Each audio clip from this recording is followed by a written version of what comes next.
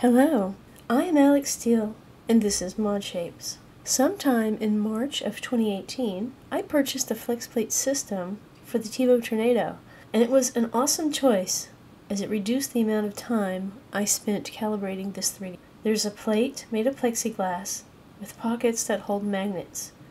The magnets are held into the plexiglass via a strong adhesive. That adhesive backing is applied on one side to the plate and on the other directly to the heat bed of a 3D printer. A piece of spring steel adheres to the magnets, and the Build-Tech print surface is applied to one side of the steel, creating a peel-away flat surface that can be removed very easily from the printer itself, and the print objects come very easily off of it. It greatly reduces jostling prints away from the 3D printer. The end result, less calibration time. We noticed the magnets on the sides of the printer appeared to be pulling up. Our solution was to replace the heating bed with an aluminum one. We found one from BD3D Customs. I'll put a link to that.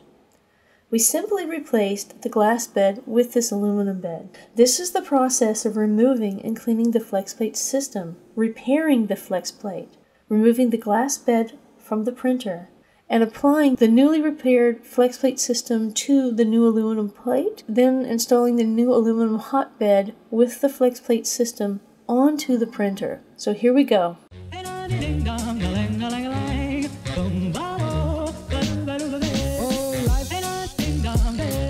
Take you up in boom boom bosh, boom boom. Tell me I'm the only one that you love. Life could be a dream, sweetheart. Life could be a dream. Plans would come true. Spend my whole life loving you. Life could be a dream, sweetheart.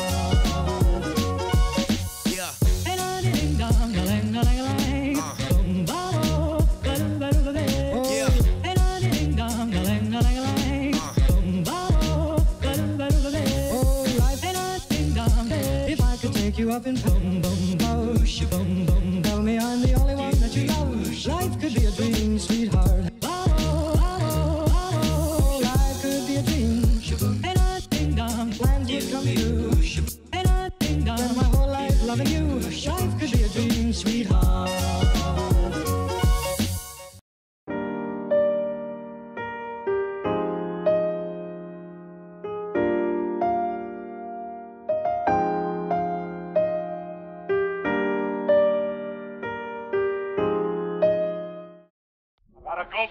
Gotta see things, see new places and brand new things.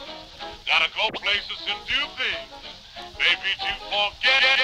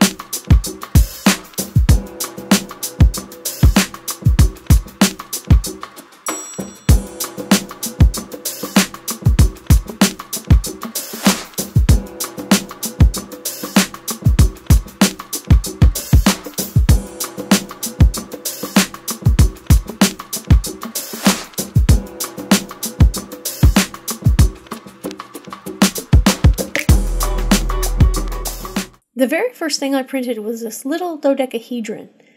Instead of the traditional cube, this little print allowed me to test bed adhesion, and what I found was that the adherence is very good, maybe a little too good.